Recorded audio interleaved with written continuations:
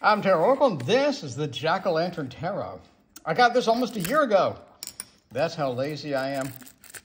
If you're like, you're not lazy, you produce all this stuff. Well, you don't really know me very well at all. Because, yeah, this was last Halloween when I got this. Anyway, I think so. Anyway, Jack-o'-lantern Tarot. You know, my bad behavior aside, the box looks great. Well, so, you know, first impressions, the box looks great, except it's coming unglued. Okay, the box is coming unglued. 78 spooky cards, magical tarot cards. Okay, LS made this, so hopefully it's good. I know that pretty much everybody on the planet has already opened theirs and made a review. Since it has been a year, but this is my review for the Jack-o'-lantern Tarot. Halloween is here once again, and it is time to look at the little white book and to see if the little white book is going to be as bad as it usually is with LS decks. We need to determine this kind of stuff. So let's look at this and see. The little white book is indeed pretty bad. Pretty standard little white book. So different languages and whatnot. You get a couple of sentences, maybe a paragraph on the majors. On the minors, you get a sentence or two. Let's look at the actual cards. Here is the back, which looks great. Non-reversible, but whatever. So the Jack-o'-lantern Tarot by LS. Card quality is... it's okay.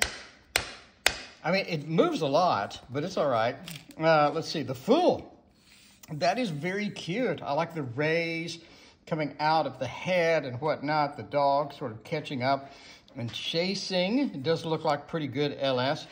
This looks like the same person that does the pre-Raphaelite Tarot, right? This looks exactly the same, in fact. So I assume this is the same person. A deck and guidebook. Juliana Costa. Yeah, this is a person that did the pre-Raphaelite Tarot.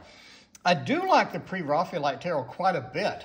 So I am kind of excited to see what they did with this. You do have the same cloud patterns as you had in the pre-Raphaelite Tarot. I like the outfit. I like all the stuff. You have a little bit of the background being, yeah. So, yeah, the reuse of the clouds in the pre-Raphaelite Tarot and this one kind of annoying because pre-Raphaelite Tarot had just this constant reuse of all the clouds, and you kind of see it here as well. So High Priestess is here. Interesting that you have kind of a light mixed in here. You do have the Torah. You do have all of that stuff. The moon, sort of looking for a crescent moon here. I guess that would qualify. I guess. Interesting to say the least. The Empress over here. We have, again, that's the reuse of all the clouds. That is sort of an interesting, it almost looks like a mouth that's open or what have you. You do have the Venus sign, except a little more of a pumpkin style. You do have the head, a pumpkin head resting the foot on there, kind of cute. The Emperor's interesting. Pumpkins everywhere. It is a Halloween, Jack-o'-lantern Tarot and whatnot. Yeah, kind of a reuse of the background in a lot of these cards. You do have kind of the faces over here. Look in that, we got the Hierophant with the, instead of the worshipers facing the Hierophant, they're facing each other, almost like a Two of Cups, or almost like a lover's aspect, which is kind of interesting.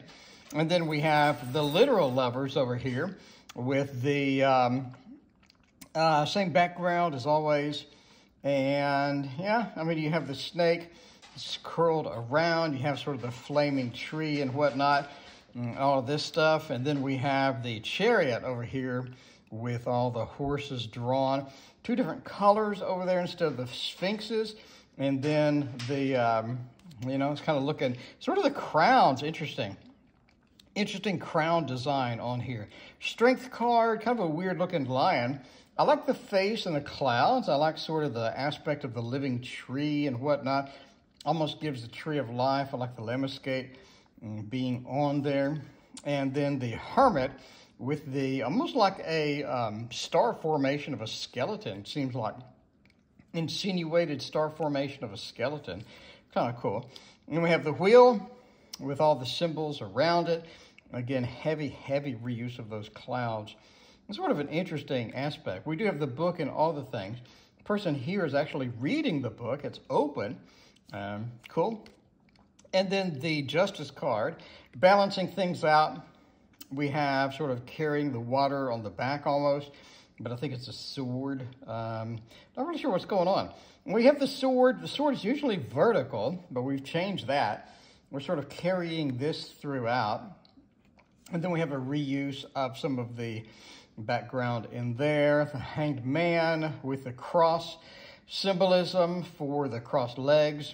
I like the sort of the eyes in there. That's sort of interesting, at least. And then the death card with the horse not being a pale horse. Interesting. You do have a severed head, a dead body in the background. A little bit grim, but yeah, the scythe is there. I like the reuse of the owl constantly. There is a tier of owls coming out. Kind of interesting to see what that has. Temperance card. I like the face within the water flow. That looks really good. And then the devil. I like that as well. That's sort of interesting. The devil has the flaming thing. Weird looking devil. And a volcanoes mountain in the background. Looks like the lava may impact the castle. The tower card, where we're leaping out of it. We do have the lightning hitting it and all the flaming and fire beneath us. The star with the skull on the lid. Interesting, to say the least. The star reflections here. Sort of a happy face within the star. It's kind of cool. And then we have the moon. Okay. Sort of a double skeleton. Sort of a two skeletons meeting. A little Two of Cups action in there. And the skeletonized wolf and dog with the crab or the lobster coming out of the sea. The sun riding in, not a child, looks more like an adult. And then we have the sun as sort of a Halloween sun. We're riding on the skeleton face, which is kind of cool. And then we have the rebirth reincarnation, which does fit skeletonized bodies. And then the world. Everything is there. All sorts of interesting things. All the usual symbolism, but a little bit of a pumpkinized wreath around the individual. Ace of Cups. Ooh, I like the hand. It's kind of a weird hand. Kind of a skeletonized hand, but it has a glove on it. And then we have the usual dove with all the symbolism. I really like the shading on this. I think the shading is pretty tight on that. And then we have a Two of Cups with a meeting of the minds and what have you. And meeting of the two people. We have the pumpkin in the background and sort of the skeleton in the basic there. Three of Cups with a celebration. I do appreciate that it is illustrated minors. It's harder and harder to get illustrated minors. The more decks we get, the less illustrated minors we seem to have. Skeletonized hand with that. It looks pretty cool. And then we have the Five of Cups. The disappointment. That's interesting how they're lined up. It's almost like it's disappointing, but it's an organized disappointing, if that kind of makes sense here. I like kind of the theme there. Six of Cups, the handing off of that with the outfits and the disguises, what have you. We have the Seven of Cups, sort of like a little gnome almost, or a little scarecrow, and they're producing all of the cups with the choices and what have you. The Eight of Cups, the disappointment, leaving things. Again, an owl. A lot of owls in here. And then the Nine of Cups, very pretty, very pretty. I really like this deck. Ten of Cups looks great as well. Happy home, happy celebration with the ghost in the mixture of the children. Then we have the Page of Cups over here, sort of a walking through, walking on the pumpkins and what have you. The fish is dead and is skeletonized. And the repeat of this one particular outfit, we've seen, what, 3-4 times now. Knight of Cups, the Mr., or in this case, maybe Ms. Romance. Kind of cool. Again, the cloud formations of the skeletonized face. Queen of Cups, pretty standard. With the owl is back, but in a larger format. Then we have a wild-looking throne here with this king. King of Cups indeed. Okay, Ace of Pentacles. Interesting. Almost like a noose. Kind of like a noose there, but it's cut. I mean, doesn't that sort of resemble a noose to you? Interesting that they would use that. I mean, nooses, kind of politically incorrect right now. Two of Cups, two of Pentacles. Okay, we have the sea in the background. We're juggling. We have the landscape. And we're also juggling a pumpkin as well. Three of Pentacles, working on getting specifications with things. We got a Four of Pentacles, hanging on to everything, holding on to what we got. And a Five of Pentacles. That's interesting. We have somebody to embrace. The winter cold is still here. The injuries are still here, but we have somebody to embrace. And the journey is not being fulfilled. The journey is not being walked. Six of Pentacles with the gifts. Pretty traditional there. Then the Seven of Pentacles working very organized, almost like an Eight of Pentacles structure, except on the opposite side. We have the outfit and what have you. And the Eight of Pentacles, very pretty. I love sort of that light purple, the fuchsia kind of color in there, working on that. And we sort of made the inside of a building, which is interesting, instead of just one side with an open section here. That's kind of cool. Nine of Pentacles, the sort of the culmination of everything we worked for in the Seven of Pentacles. And the Ten of Pentacles, happy home, happy family, but a more elderly and aged family. The owl is still there.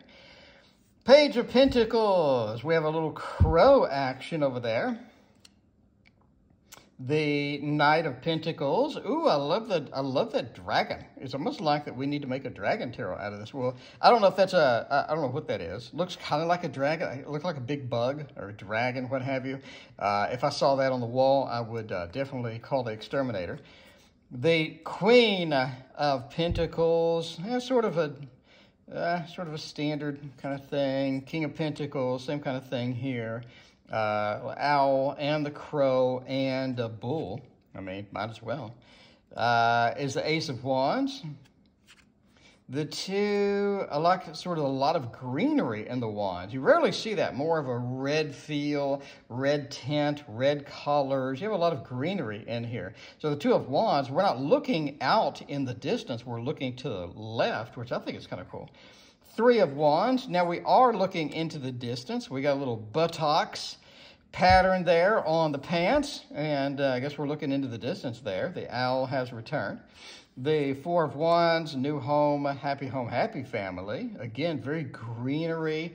Five of Wands with the conflict and the sad face, with the facial features kind of formed with the birds, which is kind of interesting. I've never seen a facial feature in a cloud formed by birds. That's kind of wild. Anyway, the Six of Wands, the Lord of Victory over here, being cheered on. The people look kind of depressed. They really do. Have sort of the owl aspect in there, but it's sort of on the sleeve or the shoulder. We have a Seven of Wands. A lot of stepping on pumpkins in this deck, I got to say. Sort of being defensive, maybe against the owl. That's kind of an interesting aspect. The Eight of Wands. By the way, I did that in my deck where a bird was attacking them. It's interesting to see that done in somebody else's deck. Eight of Wands, a lot of movement, a lot of excess detail. Nine of Wands, sort of looking at us a little bit weird. And the 10, we got the Page. The Page is really sort of leaning in, a lot of activity, a lot of implied motion here. Kind of interesting. And then the Knight of Wands with the sort of holding it up. I like the pyramids in the background. The Queen of Wands, the King of Wands, and finally we get to the Swords. So, beautiful deck so far. The Ace of Swords, a lot of detail in the clouds, a lot of detail on that sword. The Two of Swords, the blindfold is present. Again, we have sort of a facial features made by the birds, which I think is interesting. Never seen that in tarot before. If you've ever seen birds make up a facial features, let me know. Three of Swords through the head instead of the heart. The Four of Swords relaxing and kind of in death, I guess, with the skeleton. Five of Swords, interesting, sort of a Lord of Defeat. No people that were defeated unless that's a skeleton running off. and then the owls are back. Kind of wonder if all the birds are implied to be owls. 6 of Swords, we have the floating pumpkin and the journey. 7 of Swords, the implied owl there, with the sneaking out and holding the sharp end of the sword, not recommended. I like the frog mouth sort of eating the swords, like sword swallowing. You have an 8 of Swords with the restrictions. I like the pattern here, sort of balancing on that. The owls are back. The 9 of Swords with the nightmares. The owls are looking over them. And then the 10 of Swords with the owls back and the penetration of the back. You don't actually see the penetration of the cloak or anything like that. It's almost like they're behind the person rather than penetrating into their body. Page of Swords, we got the Knight of Swords flying with the pumpkin, which I think is kind of interesting. And then the Queen of Swords and the King of Swords. Interesting deck, I gotta say that. Jack-o'-lantern Tarot.